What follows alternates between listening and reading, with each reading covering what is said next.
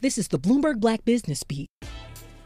In 2016, Harvard Law School dropped its shield, which had a link to slavery, and recently, Harvard announced a new logo. The old one was the family crest of Isaac Royale Jr., who earned his wealth through the labor from enslaved people and through the slave trade. His family played a huge part in establishing Harvard Law School. In fact, it was at Royale's request that initially started Harvard Law. So during the fall of 2015, student activists and community members successfully protested for the shield's removal. And in 2016, the now late Congressman and civil rights icon John Lewis spoke at a Harvard event honoring 4 enslaved individuals who lived on campus. Sometimes we have to get in the way of getting good trouble, necessary trouble to bring truth to light. Harvard said that the new shield was researched and developed by a group of students, alumni, faculty, and staff led by Professor Annette Gordon-Reed, who graduated from Harvard in 1984. I'm Bloomberg's Renita Young on the Black Business Beat.